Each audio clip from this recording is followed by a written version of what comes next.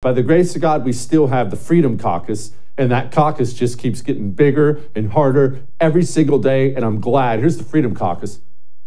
How much confidence do you have in the speaker right now? None. Zero.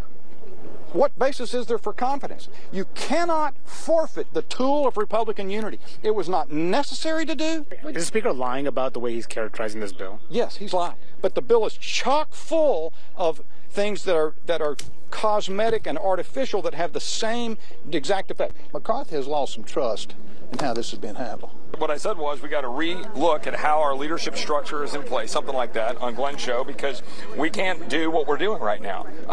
We were being very successful for 5 months. This was a mistake. We abandoned the structure that was making us successful, so we're going to have to rethink it all. God bless the Freedom Caucus.